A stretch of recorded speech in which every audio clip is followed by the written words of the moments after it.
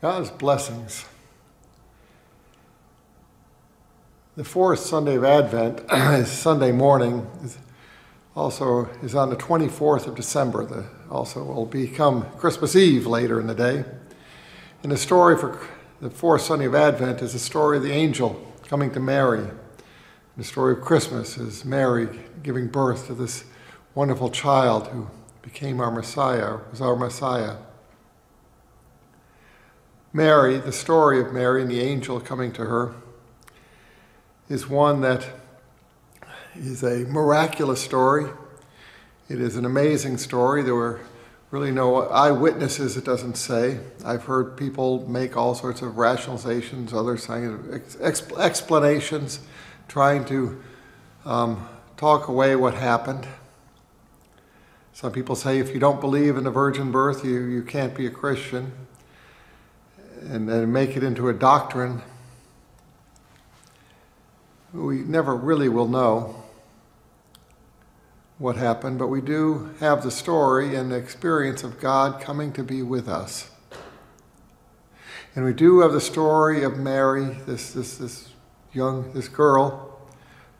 woman who opened her life up to God, who somehow responded to God in a way that transformed everything.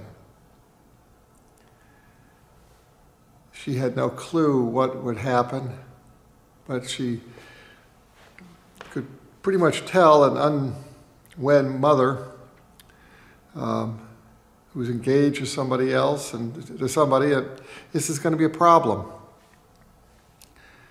She faced a lot of uncertainty. And yet, in that uncertainty, she trusted in God. She said, "Be it according to your will." We live in a world where there are many people who are preppers. They prepare for the end times, assuming everyone's going to be shooting each other, and this is going to be a nightmare, and people talking about a civil war. And I trust in God. Let us open ourselves like Mary in a world that talks of climate change and catastrophes and wars. And let's be like Mary and say, "Lord, be it according to your will.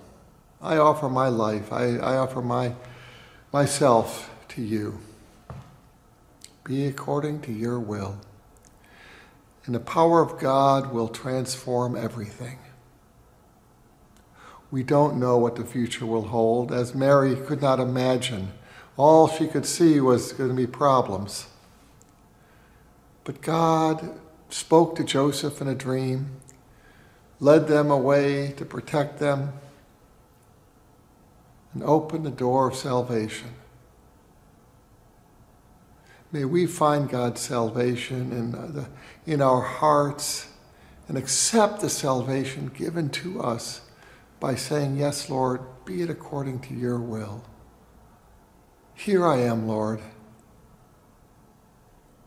Speak through me, use my limitations, use all that I have.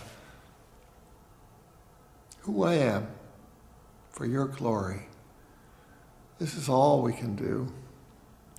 In a world that has more uncertainties and growing every day,